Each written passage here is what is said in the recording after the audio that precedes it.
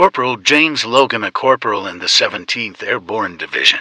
James Logan fought in the Battle of the Bulge during the winter of 1944-45 and made the ultimate sacrifice for his country. Logan, who attended Norwich with the class of 1945 and presumably never graduated, volunteered for a new style of warfare. The Army had started parachuting soldiers into combat zones, incorporating lessons learned from the invasion of Sicily on December 29, 1944, just days after the German military broke through Allied lines in Belgium. During this attack, Logan manned a machine gun.